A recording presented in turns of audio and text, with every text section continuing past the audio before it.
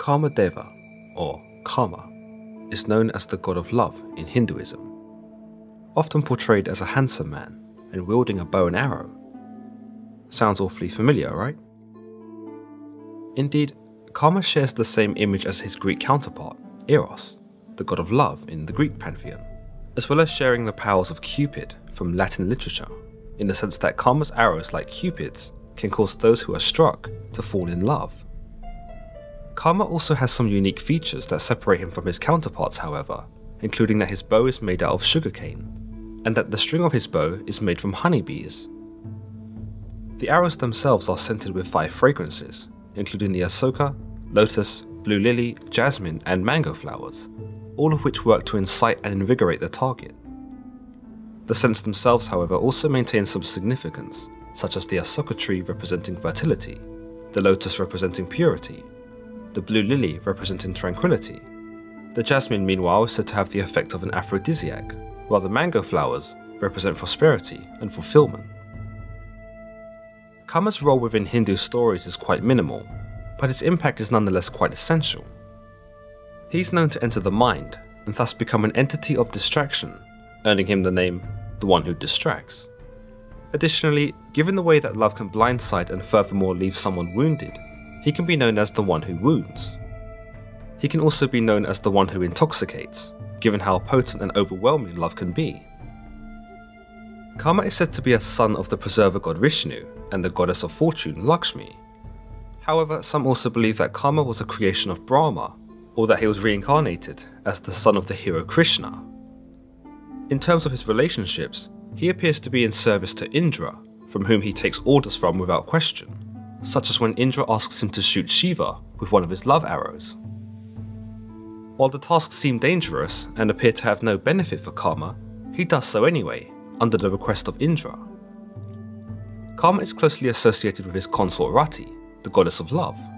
Though while Kama is usually associated with the infatuations of the mind, Rati is closer associated with arousal and sexual appetite.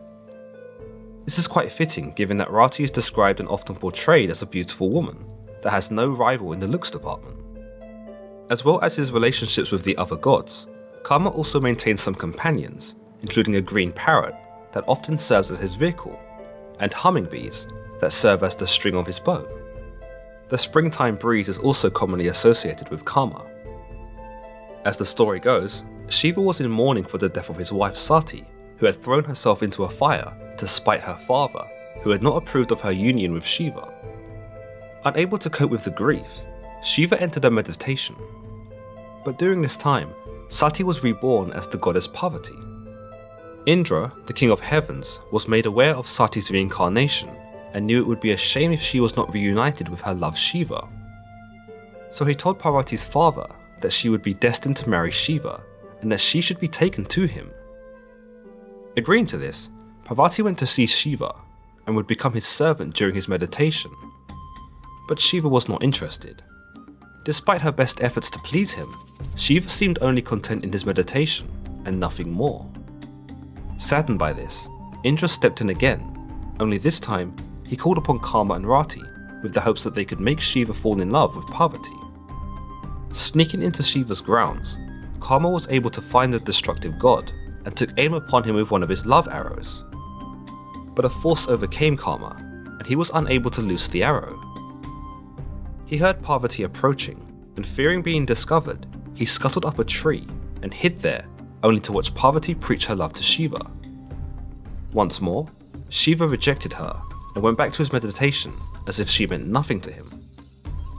Kama felt Parvati's pain, and it was only then that he mustered up the conviction to take aim at Shiva again, and this time, shoot the arrow.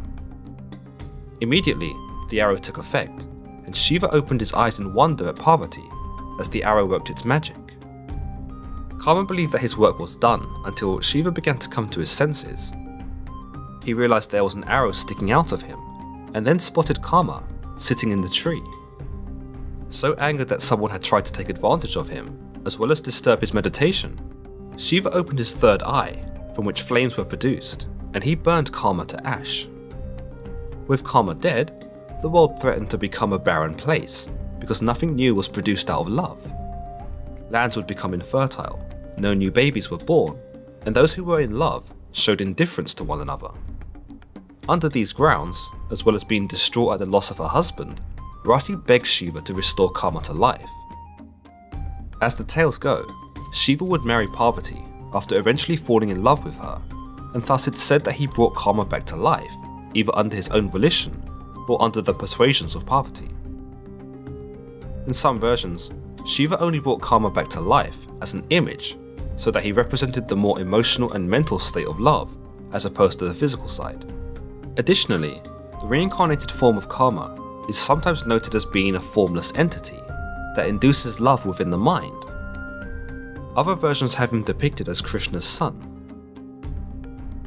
While Kama is not widely recognized as a worshipped deity, there do exist ambiguous rituals in which practitioners of the faith can perform with the intention of attracting new or lost lovers, or to increase one's own attractiveness. Other rituals include the usage of art and music, which can be used to gain the attention of both Kama and Rati. These rituals can be used in a multitude of different ways, some accounts even suggesting that prostitutes use the name of Kama and Rati so as to boost their own appeal. Other rituals are used in terms of fertility by couples so as to ensure a successful conception. There even appears to be accounts of a festival in which men perform rituals with the intention of being reincarnated in more desirable bodies. Kama is also apparent in some Hindu weddings, most notably by the bride, who in some traditions receives the painting of Kama's green parrot upon her feet. As always guys, if you've enjoyed today's video, then don't forget to hit the subscribe button and don't forget to give the video a thumbs up. Until the next time guys.